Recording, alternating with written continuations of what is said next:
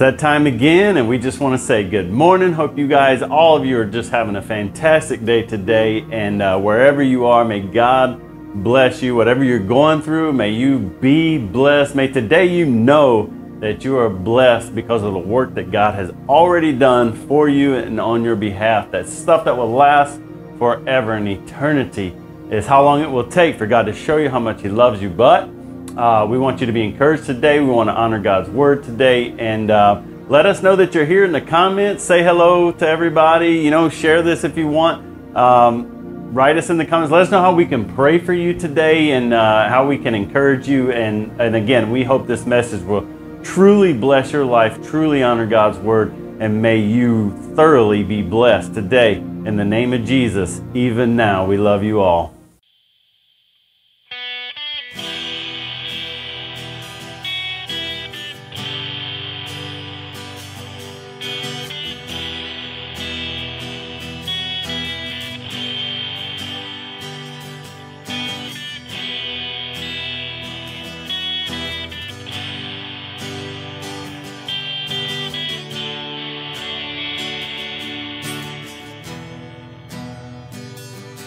All these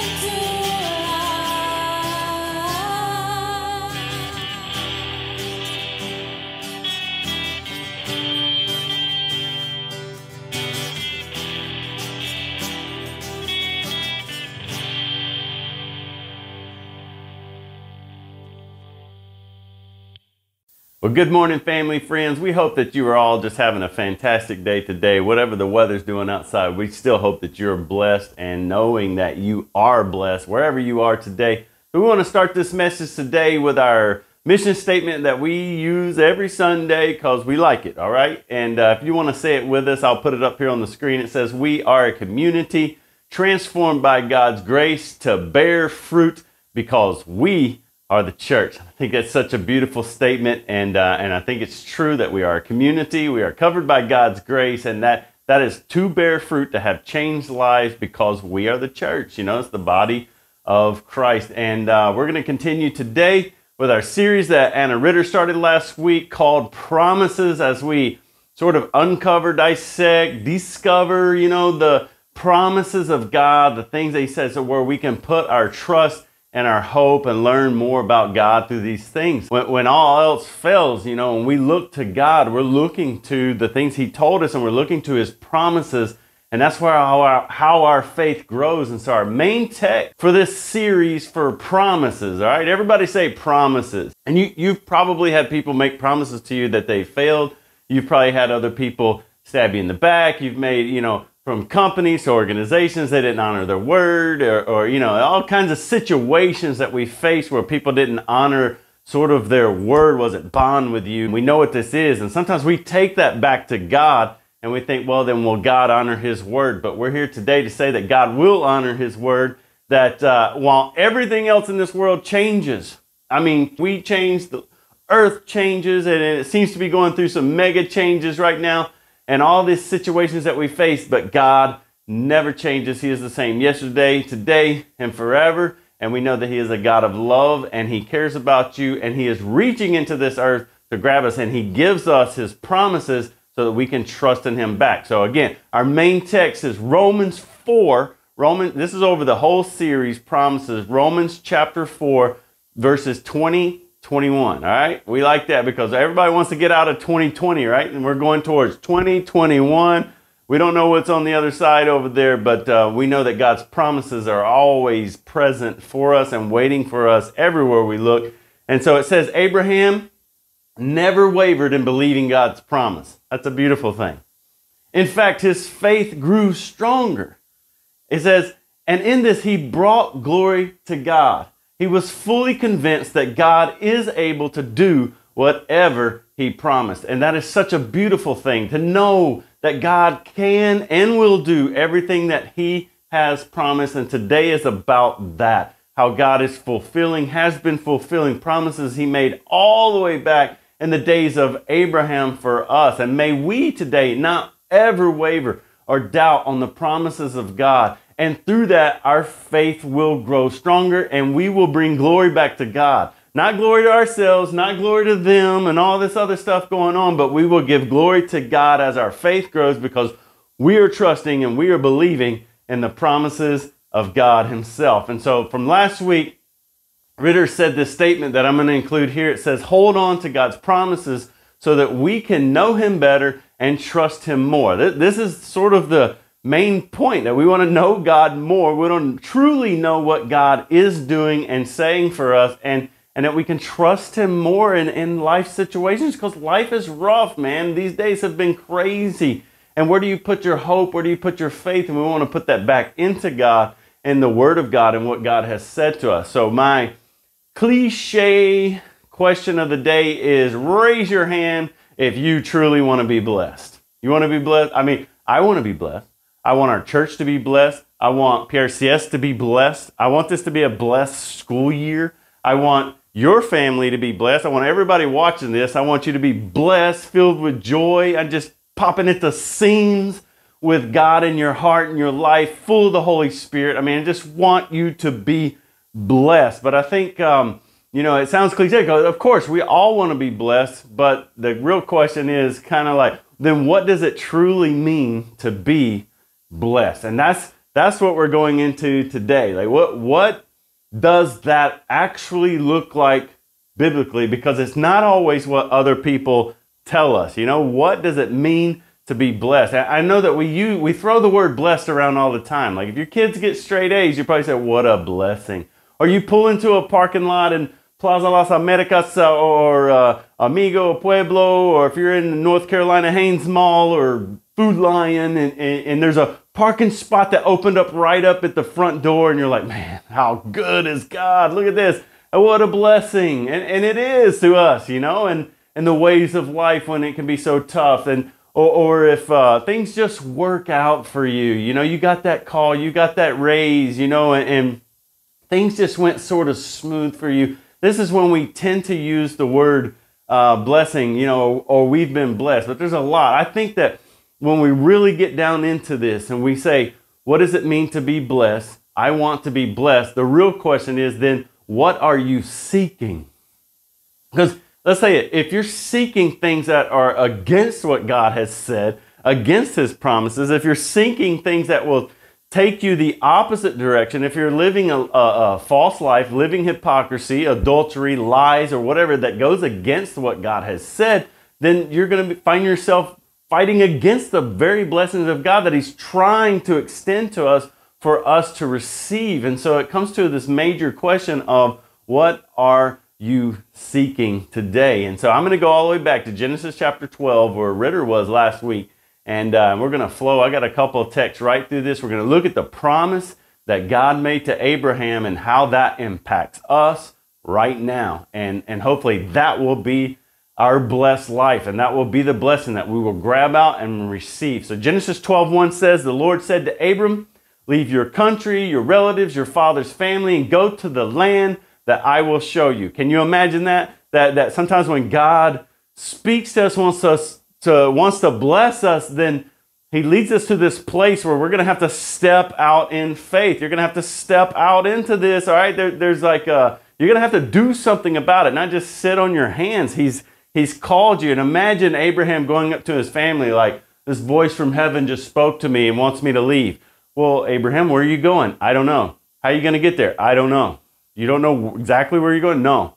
Because sometimes God leads us step by step. Like in a car at nighttime with the headlights on, you know, you just see what you need to see in front of you, and God leads in this kind of direction. So God's going to show Abraham as long as he leads. So here with blessing is obedience. You can put these two together. Like if you want to be blessed, there has to be some type of obedience.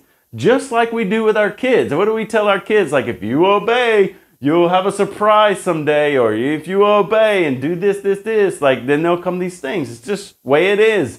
And so here with God, the world's blessing sort of hangs on whether or not he's going to lead. Abraham does. Genesis 12:2 says, I will make you into a great nation. I will bless you, make you famous, right?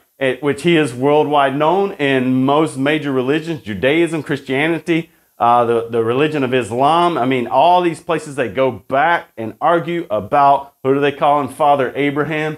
And he says, and you will be a blessing to others. And then it comes to our sort of main text of today. Genesis 12:3, it says, I will bless those who bless you, curse those who treat you with contempt. All families.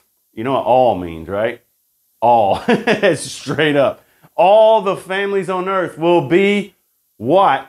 Through you. What? Fill in that blank. All families on earth will be blessed through you. And I think that's such a huge statement because he stepped out in faith. He obeyed that there was going to come a time that all the families on earth are going to be blessed. So we already live in that day and time. And so you and I can reach out and grab a hold of this blessing right now. That should give us joy. It should give us life. And so we want to look deeper into what truly is this blessed hope, this that was going to come into the world, that was going to be a blessing for all of us so that we can literally look in the mirror and say, I am blessed by God.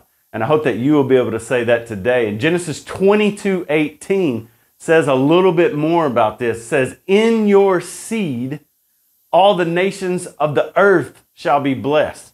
It doesn't say in your seeds or in this, in your seed. That means somebody's going to come from you like a descendant way down the line. Okay. And because of that, the whole earth is going to be blessed because you have obeyed my voice. There it is again.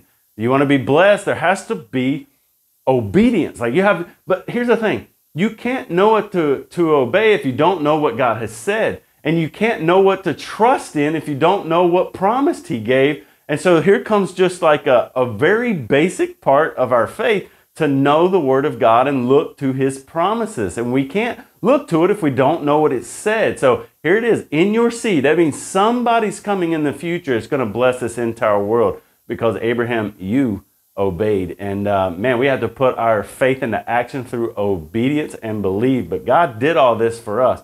And then the Apostle Paul explains it even deeper, because all this just keeps explaining itself throughout history and biblical timeline. Galatians 3:16 says, now to Abraham and his seed were the promises made. He does not say, and to seeds as of many, but as of one, and to your seed, who is Christ. So the answer to the promise made to Abraham is Jesus Christ himself. The answer that was coming into the world that's going to bless you, bless everybody, that's going to take our sin, our shame, everything upon that cross to give us life. Here's the thing. The wages of sin is death, the Bible said. Like, that means lights out, game over. That means there is nothing after we die, except that Jesus raises from the dead, giving us a resurrection. So one of the greatest gifts, and what this is always going to be about. See, a lot of times we take the Bible and we put ourselves in the story as if we were David fighting Goliath, you know. Even though this is like a major story that is pointing towards Jesus, not pointing towards us. I mean, all the people and David and Goliath were standing on the sideline. I can't fight that guy. I'm not fighting that battle. Except there was one who looked weak, who went in and fought in everybody else's place. This is not necessarily about you and I. This is about Jesus Christ. This is pointing that somebody is going to come in to take on the giants of life that you and I don't have the power to do. So Jesus is the fulfillment of that promise coming into this world to bless us. And that is the truth. That is Bible. That is what this is about. But you and I tend to turn this a lot of times, and what we hear on, television evangelists and stuff like that, and other stuff. I have books, and I hear like when they start equating what the blessed life looks like. And that's kind of what I want to go into just for a minute, to try to clarify some of this and just evaluate. It's just stuff to think about. What does it truly mean to be blessed? Because one of the things we do today is that we think that if we're blessed by God, then our life will just be easier. Is that not what we do? And then what people do in churches, when life gets hard, when they lose a family member, when they lose when cancer shows up, or when debt shows up, or when this crazy payment shows up that you had no idea debt you owed, or your kids are misbehaving, or COVID-19 shows up in the world, then they think, well, maybe God doesn't love me. Maybe I'm not blessed by God because life just got difficult. Even though Jesus, who is the fulfillment of that promise, says you will have trouble in this world, but take heart because I have overcome the world. He did that for us so that we could trust in him, the fulfillment of the promise, and we are blessed by that, not just having an easier life. And sometimes what we say, well, a good life is an easy life. That is a blessed life. You know, where your kids always behave, but is that always the case? You know, where your relationship with your spouse, where you just always are living in harmony, which you know this is not the world we live in. We have issues, we have fights. This is not heaven. This is earth. Right? Where we die, we suffer, there's pain. And it's even told to us that that would be the case for us here. This is why we have to trust and put our faith in God. And this is why sometimes I get so bummed out when I listen to some other preachers and stuff, when they start talking about being blessed. I listened to these two preachers on TV the other day just while I was doing research for this message, and I got really bummed out because I respect one of them, but they were talking about how to be blessed by God. So I was like, I want to be blessed, right? That's why I'm teaching this. And yet what they started saying is like, if you want to be blessed by God, you're going to have to buy my book for $19.99, no money back guaranteed. And I was like, oh no, man, come on, don't do this. Like, now they're looking like charlatans, you know, and it's like you're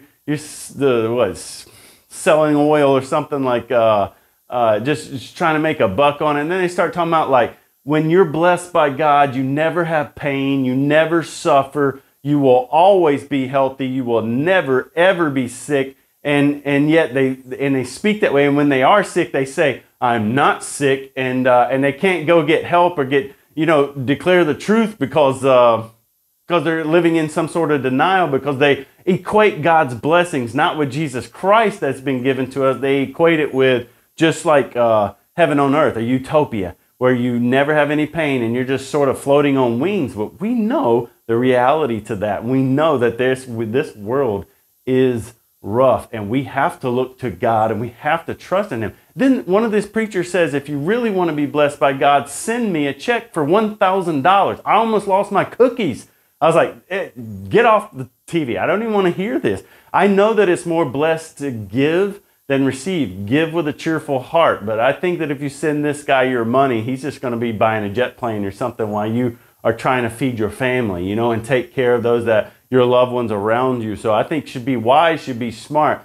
The promise doesn't go into what this guy said. The promises go into what Jesus said, and that is what can be trusted. And we need to always look to that. There's a lot to this. So I want to ask you a question. I always have questions for my sermons. When did your faith truly grow the most? This is a good question for talk it over. It's a good question for the comments. It's a good question for you to talk it over with those that are sitting with you now. Seriously, when did your faith grow the most? Because most people is not when everything was peachy and you got everything you wanted, because you started spending your time in all those things that you got and what you wanted. And what happens is 9 times out of 10, people's faith grow when they are pressed, when they find themselves in the trenches and life just turned into a hurricane. When you find yourself in the battle, when life just threw so much stuff your way and you had to look somewhere for help, and God's people showed up and God showed up and He gave you like this little sticker of hope, and a little, like God spoke through a whisper. He spoke in some way. He encouraged you and He led you, and it will always lead back to Jesus. It will always go back to Him for us to put our trust and hope. But seriously, where did your faith grow the most? I mean, for me, it's always when I find myself in the trenches and I'm struggling and I have nowhere else to turn to fix this, to find a solution, because the answer is yes in Jesus. And therefore I turn to heaven and it causes my faith to grow. And what happened to Abraham? He never wavered in believing the promises of God. And as a result, his faith grew. Okay. And that's what we want through this. We trust in God. Our faith grows. And, but think about that. When did your faith grow? Was it not when you were challenged? What does James says? Like, how much joy, consider it pure joy when you face challenges and trials of many kinds, because the testing of your faith develops perseverance.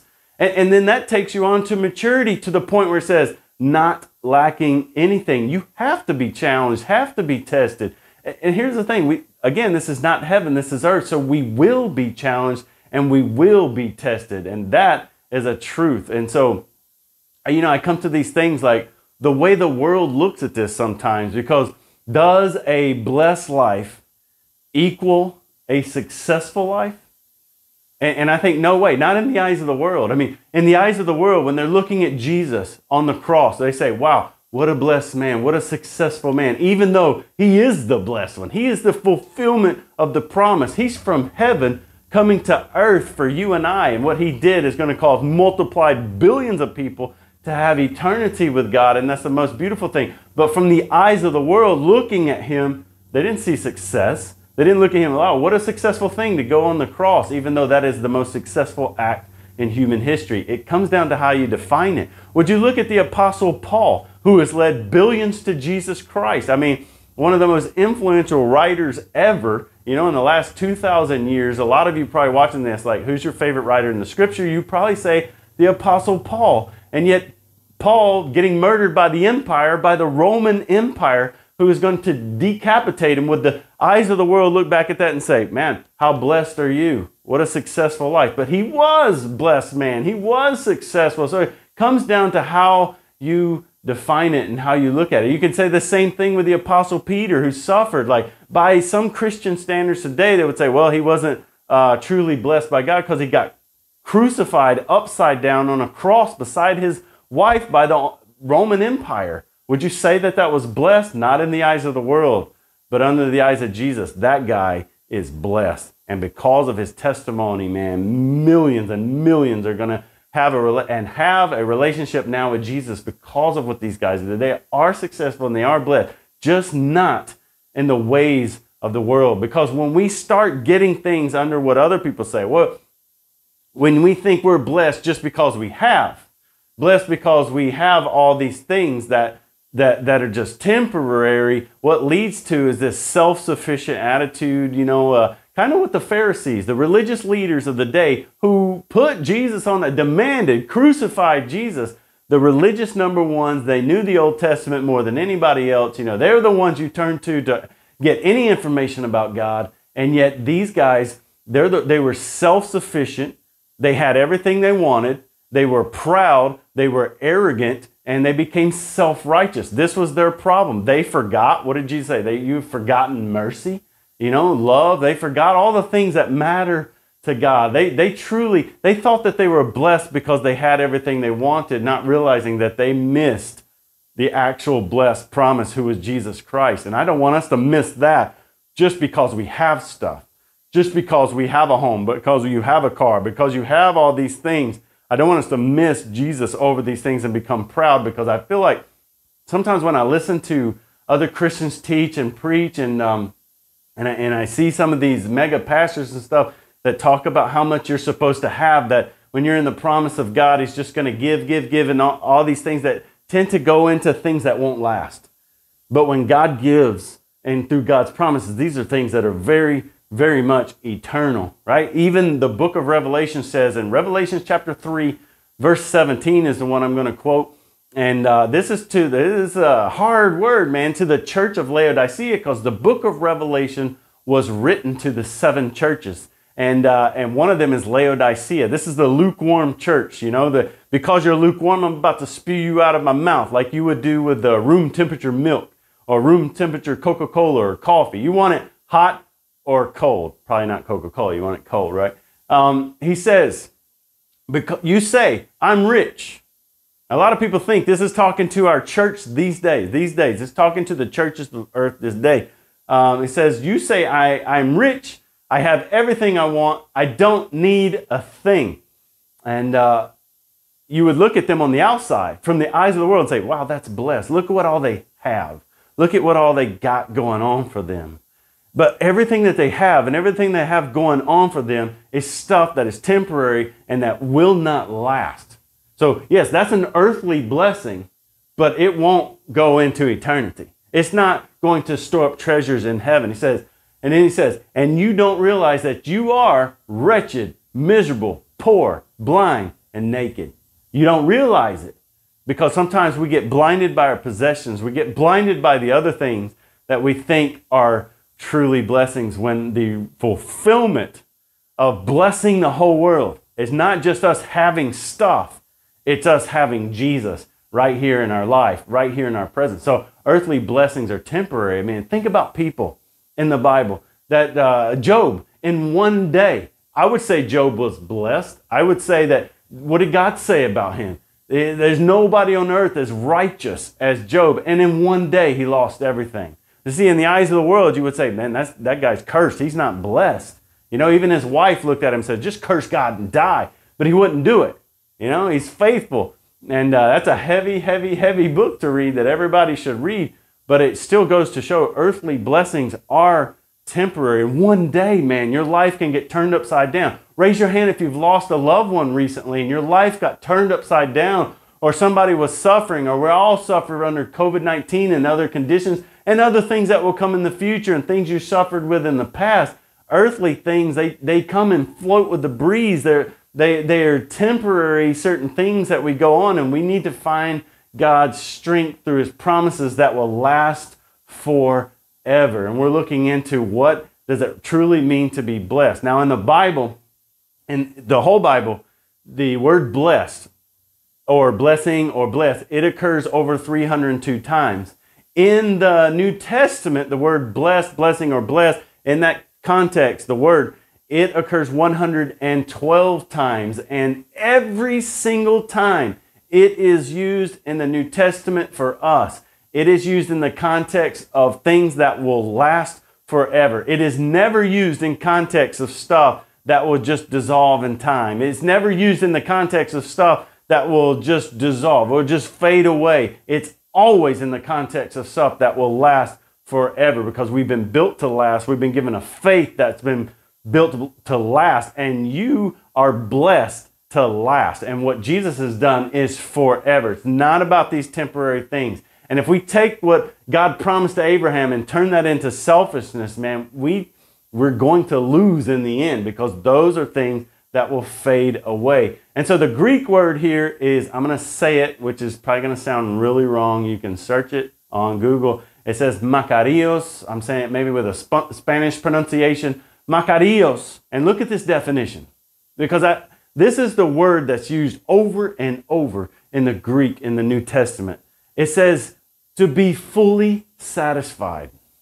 And we know all the things that we have in life. They can be good, having a bigger house or a smaller house or a nice car. We want those things. Listen, there's nothing wrong with having those things. I would never say that. Like, have a house, get a car, get whatever you need in life. And I think God gives and supplies our need. It's just they are not the point. They are earthly blessings, but we know that they will fade. But you get a new house, and then after you buy it, and you start complaining about payments, and then it's either too big or too small, or then you got to clean it if it's too big. And then all of a sudden, if it's our house, we got iguanas that are showing up, and now I got termites I was battling this week. It's always going to be a battle for these temporary things that are not going to last. There's always something that's going to take away, and it doesn't fully satisfy. I mean, are you ever going to get that pair of shoes that's so awesome that you never need to buy another pair of shoes in your life? No, because you wanted that pair of shoes for 6 months, then you got it. A month later, you're like, I need another pair. You get that car you wanted, and you love it for a couple months, and you're like, I think I want a red one, if you have that kind of money. Or if you get this house, then you're like, well, I should have waited and bought that one. It's just hard for us to be fulfilled in the things of life. They're just temporary, but what Jesus has done is eternal, and it's forever. So look at this definition again: to be fully satisfied, receiving God's favor, which you have in Jesus, regardless of the circumstances. Regardless of the circumstances. Now that is beautiful. You have God's favor through this promise, not through things, through Jesus. Don't ever make it just about things. It goes back to Jesus, who we trust with our life, our blood, our sweat, our tears, and eternity, and in our death.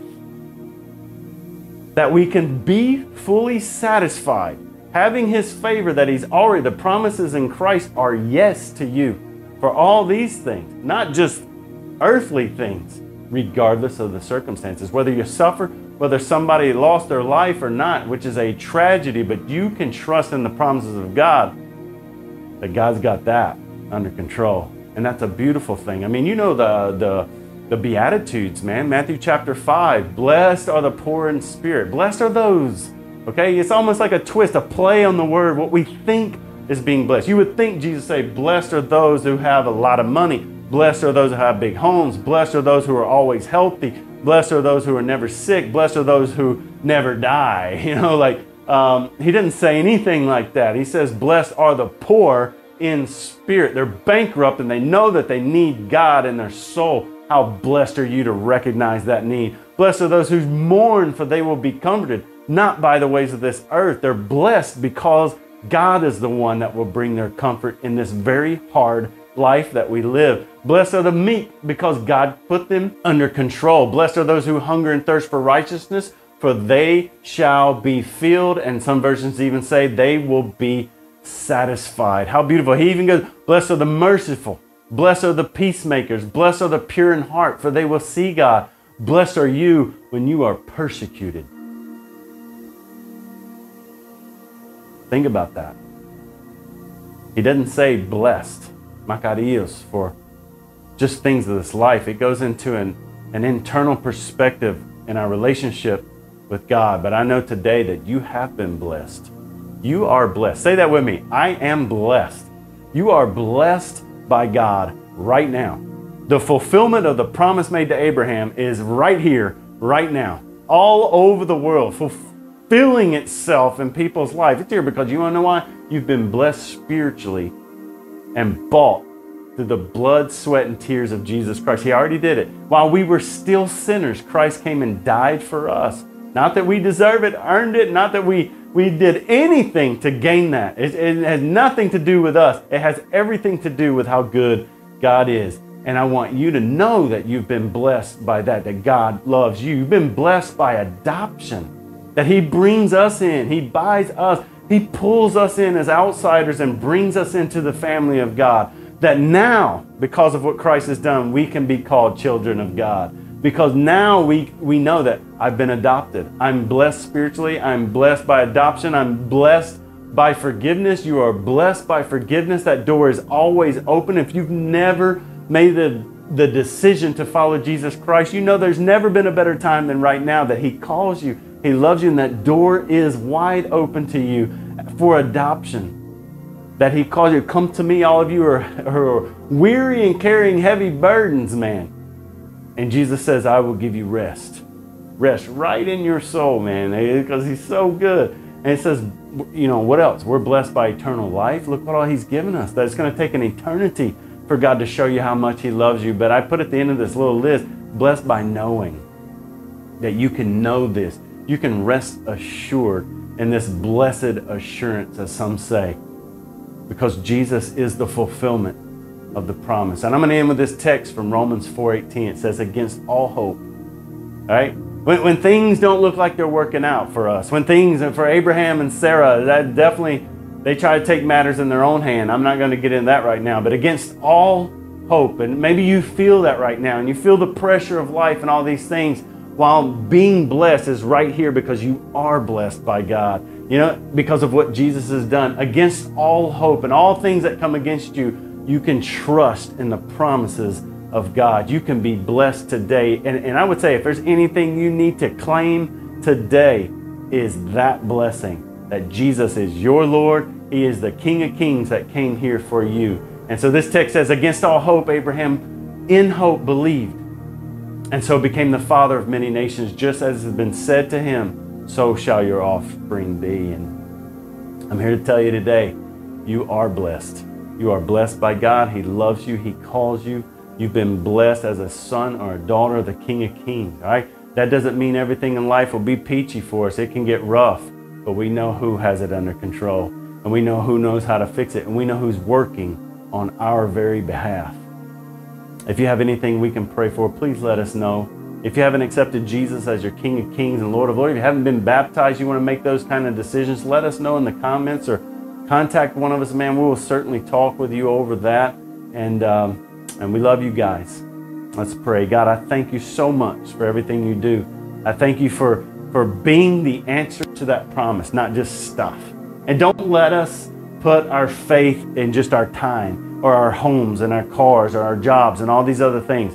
Let us put our whole hope and our faith and trust in the promises you made all the way back to Abraham, which Jesus, you are the fulfillment of that promise. I pray that today we will trust that more than anything else, because that is what's going to last in the end. That is what's going to take us through eternity. God, give us a heart that's pure, and let us know that we are already blessed by you, and let us claim that even now in the name of Jesus. We love you guys. God bless every single one of you today. We look forward to seeing you in person soon, and so we hope that you know that you today are blessed. God bless you all. We love you.